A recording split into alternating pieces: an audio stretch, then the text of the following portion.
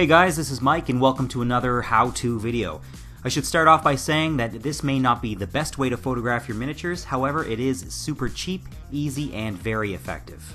I'm on a lot of miniature painting forums and quite often I'll see pictures taken that look like this, or sometimes this, and they don't effectively show the hard work that you've put into your miniature.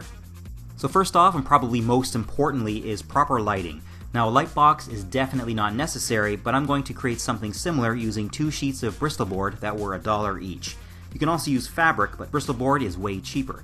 You just want something that is non-reflective as possible.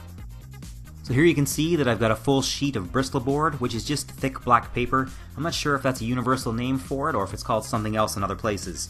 I'm taping this to the underside of a shelf on a bookshelf. You could also just push a small table or a desk up against a wall. You just need to be able to create a smooth slope in the paper so that there are no definable edges behind your miniature.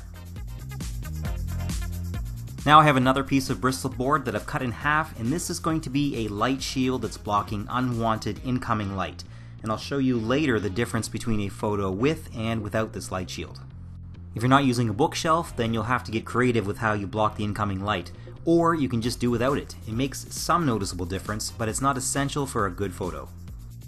When placing the miniature, I put it just behind the shield and not on the slope. I've also seen other people elevate their miniature on a stand that's painted or covered in a material that's the same color as the background. Next is to choose your light source. You should preferably use bulbs that produce natural light. A lot of incandescent and LED lights have a yellow or blue tint to them, and this also tints your miniature colors. These are OttLite lamps that a lot of people use for painting due to their bright, natural-looking white light.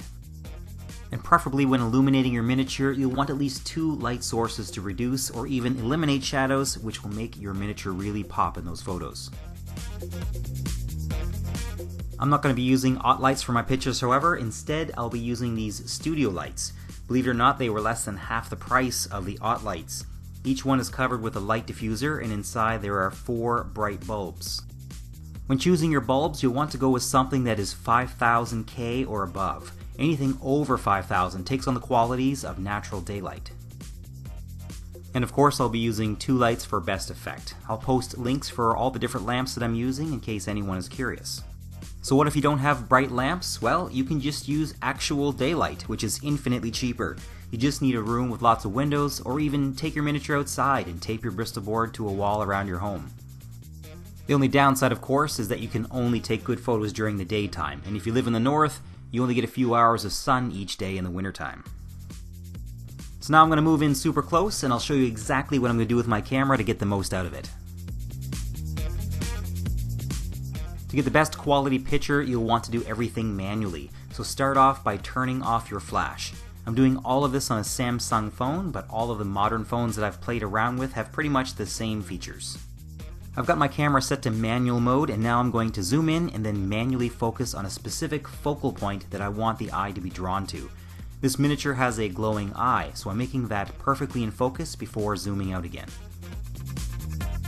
Once I have the miniature framed the way I want it, I'm going to change the shutter settings and the ISO.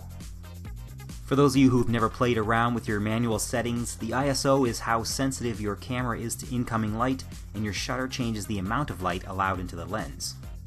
I always set my ISO as low as it will go, and then I slowly adjust the shutter until I can clearly see the miniature, but the background is just a blur. Then just hold the camera steady and snap your pic. Here's a close-up of what's on my screen, and as you can see at the very bottom, the ISO is set to 50 and the shutter is set to 1/60. This likely varies from camera to camera and based on the amount of light you're using, so play around with it until it looks good on your camera. And here's what that photo ended up looking like.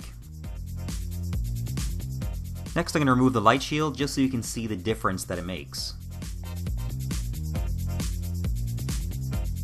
So here's a picture with it, and then without. It's a much more noticeable difference with a larger miniature where you need to have your camera back further to get the shot. I typically use black for my photos, but just for fun and so you can see the difference, I'll use a white background. The only difference here is that I'm using white paper instead of black. Here's how the final setup looks, and I'll zoom in and show you what I'm doing from the perspective of my camera this time.